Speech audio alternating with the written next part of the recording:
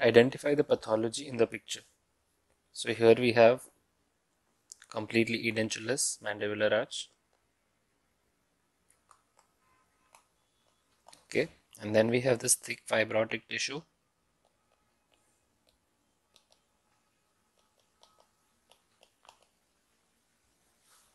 This looks like a hyperplasia. It's inflamed.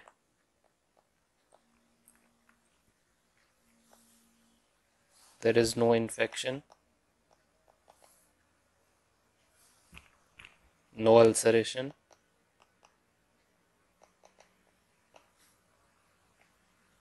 Okay, and it looks very thick. The options are squamous cell carcinoma, fibroma, papilloma, and epulis fissuratum.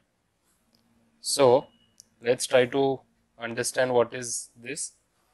Epulis fissuratum is associated with complete denture wearing individuals.